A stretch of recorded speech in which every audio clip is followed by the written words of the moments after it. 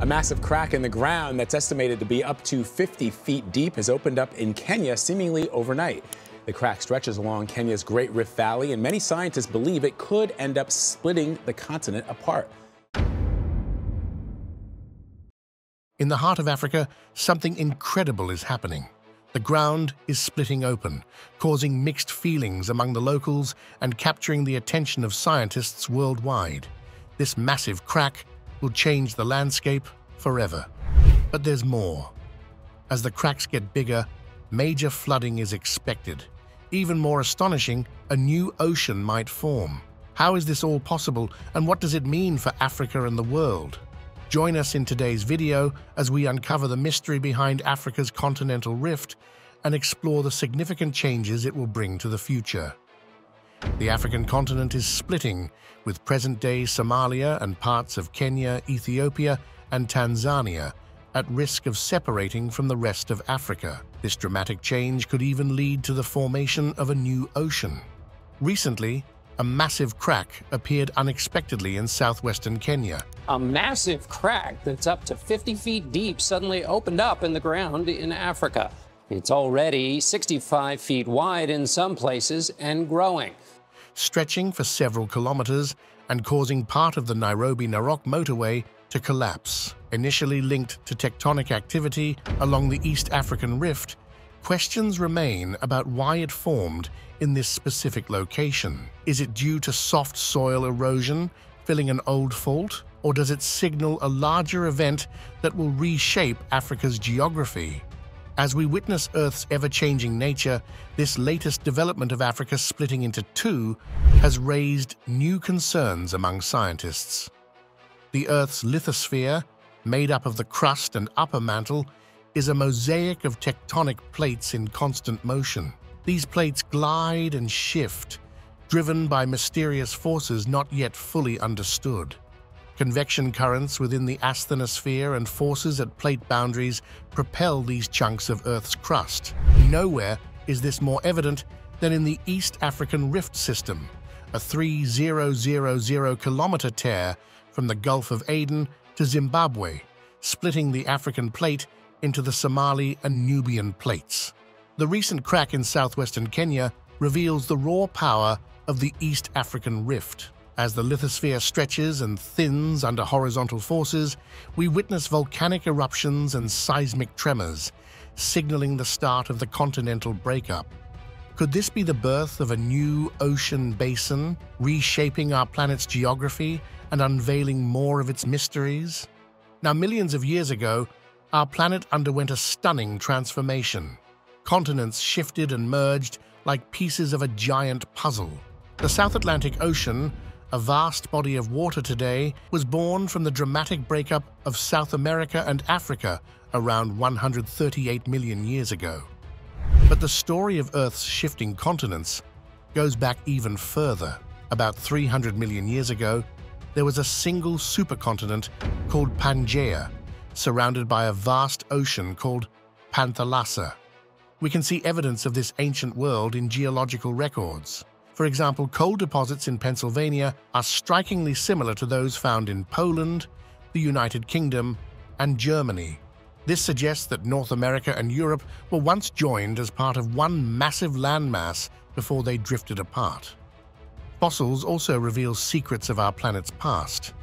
Identical plant species like the extinct seed fern Glossopteris have been discovered on continents now separated by oceans. The Appalachians in the United States and the Atlas Mountains in Morocco, Algeria, and Tunisia were once part of the central Pangaea Mountains, formed from the collision of supercontinents Gondwana and Laurasia. This fascinating piece of Earth's history shows the incredible forces that have shaped our world.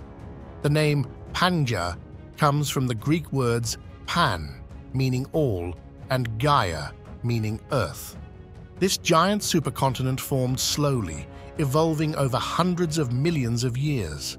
According to a chapter in the scientific book Ancient Supercontinent and the Paleogeography of Earth, around 541 million years ago, most continents were in the southern hemisphere. The largest of these was Gondwana, which stretched from the South Pole to the equator. The northern hemisphere was dominated by the vast Panthalassic Ocean. There was also an ocean between the ancient continents Laurentia, Baltica, and Gondwana, but it began to close around 485 million years ago during the Ordovician period. By the Silurian period, around 444 million years ago, this ocean had disappeared as Baltica and Avalonia collided with Laurentia to form Laurasia. About 320 million years ago, Gondwana, Laurasia, and other terrains collided to create the supercontinent Pangaea. However, Pangaea didn't include all continents at the same time. During the Carboniferous period from about 359 to 299 million years ago, the Paleotethys Ocean separated Pangaea from several large Asian terrains, including Tarim, North China, South China, and Indochina.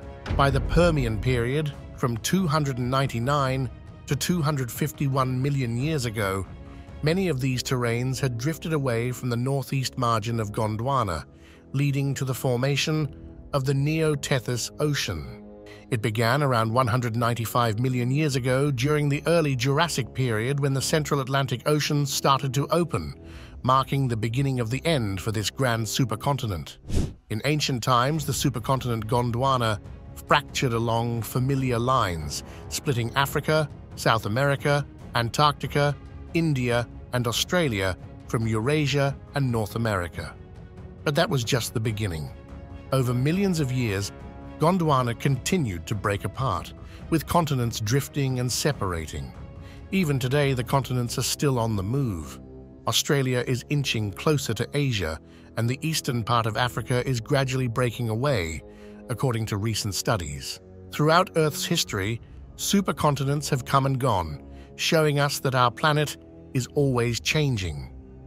Scientists think the driving force behind this cycle is the movement of the mantle, but the details are still unclear.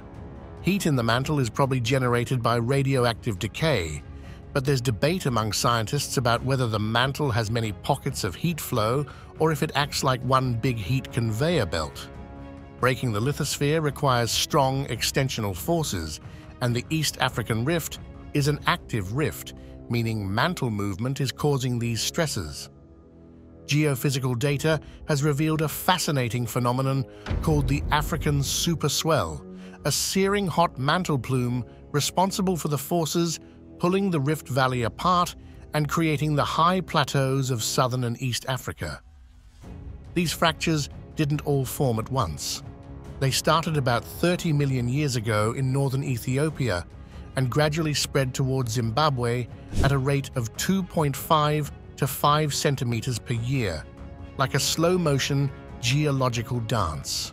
What makes the East African Rift so special is its ability to show us different stages of rifting along its length. In the south, the rift is still young, with low activity rates, widespread faulting, and rare volcanoes and earthquakes. As you move toward the Afar region, the valley floor is covered with volcanic rocks. This indicates that the lithosphere has thinned, almost to the point of breaking apart completely. It's as if the Earth's crust is being pulled apart, exposing its molten core.